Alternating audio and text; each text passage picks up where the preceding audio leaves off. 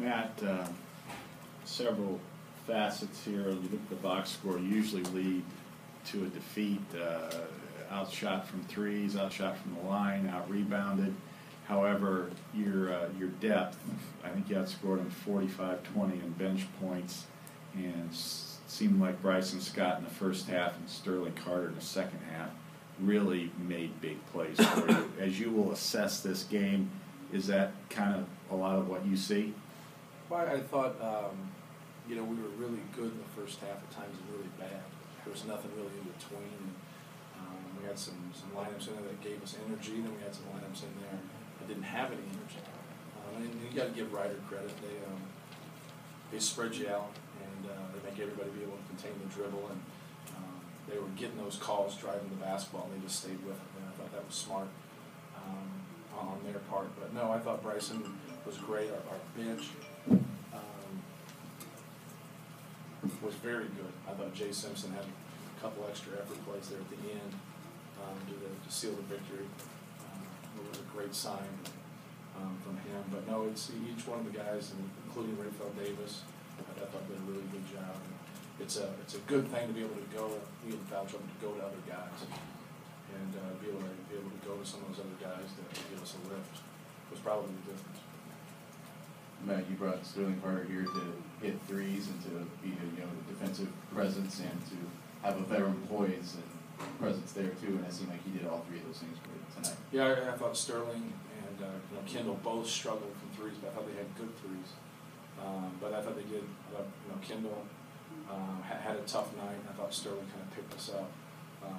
With just making plays and being around the basketball and bringing a lot of energy.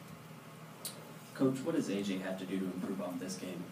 Well, I don't think he was able to get into a flow. He had so much foul trouble. I decided not to bring him back to get that third, which he got, early in that second half, and he just never got going. And as a big guy, it's big guys getting foul trouble. It seems like more than others. So you've been through it before. So just trying to get yourself ready to play. But we got to do a better job of containing the dribble and helping. There's too many people who are making direct drives and attacking the rim early in the game, and that's how we got in foul trouble. Coach, with two of your bigs out, how important was it defensively for your guards to kind of set the tone? Well, we wanted to stay into them and not let them get into a rhythm, but we also didn't want to keep putting them to the free throw line. And I just think we have to have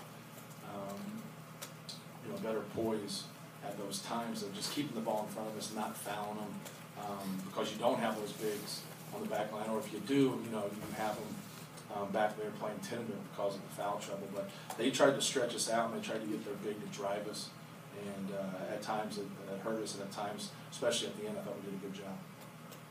Coach, Ronnie, if my math is right, is 17 for 27 from the field this season, much more efficient. Can you talk a little bit about what he's been able to do in terms of being smarter about when to attack and how that's impacted the team? Well, I think he's done a good job. He's worked on his game. He's put time in to his, make some threes, make some pull-ups. But he's just picking the spots. I think we have more weapons this year, and so he doesn't have to do quite as much. But he has a big-time night if he knocks down his free throws. But he also made some big plays at key times, and that's what we need him to do. Yeah, this is for Sterling and Bryson, if you could both answer this for me. Coach Painter's told all of us that he thinks he has between 8 and 9 starters at least, and tonight was pretty much an example of that, in that 3 of your 5 starters, quite frankly, really struggled tonight. And you two at different points in the game came in, and each of you kind of won the game, if you will. Could you both talk about what you tried to bring tonight? Bryson maybe in the first half more, and Sterling in the second. Well, me and Sterling, we just want to come in and just bring energy. We know that we just got to take full advantage of our opportunities when they come, and just help the team bring that intensity and energy that they were lacking. And, I was just trying to just do what Coach Painter asked me to do, and it worked out. Sterling? To go off what Bryson said, I feel like we sit there and wait our turn to go in. but at the same time we're in tune to the game, and we see what the group before us does and what they don't do. So we just go out there and try to do our best and bring as much energy as possible and just cover our assignments. Sterling, you made some contributions in the first half of this game. How much does that help you just be in the flow, be ready when it's later in the game, and it came down to some of those crucial plays in the last couple minutes? I feel like it just gave me more confidence. I've been lacking a little bit of confidence throughout the beginning of the season, and it just my start to the game today was a little different, and it just gave me more confidence.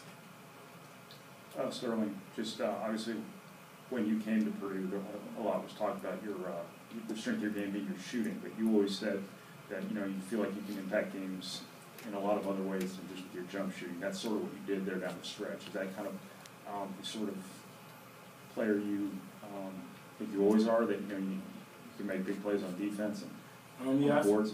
I feel like that definitely describes my game. My shot is off right now, but I know that I can impact the game in other ways, and that's what I've been continuing to do, and try not to harp so much on my shot not going in, but continue to help my team in other ways. Jay, how much of an emphasis in practice and then in the film room has these new foul rules been? And did you see it taken away from your style of play from years past? How are you seeing it affect this team right now? In practice, the coach let us go at it. So I feel like when we get in the game, we got that practice mentality, and we can't play like that. So the new rules, we gotta keep our hands off and just move our feet. We go back to Sterling. Less than a year ago, you were with another program, and essentially, they didn't want you anymore. How much has that sort of motivated you? And did you come into this season with maybe a little bit of chip on your shoulder, wanting to prove something to some people? Does a game like tonight help you do that? I would say so. Yeah. I just felt thankful for the opportunity to become a Boilermaker and be here with these guys and be given a great opportunity like this. And you don't miss something until you don't got it. And I hope that's what that school feels. And I'm glad to be here and playing hard for this team.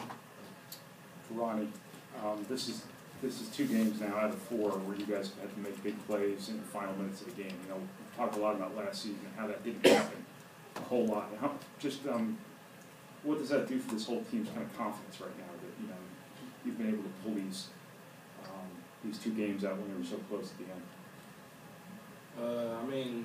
Just overall, I don't think we want the game to be that close at the end of the game anyway. So we're just trying to fight to, make it be a better score at the end and not let them, be so close at the end and let us be on top more. And just my intensity of closing out the game. I thought I've been doing a good job. I knocked down a few more free throws, but I think my team's starting to believe in me, and we're trusting each other.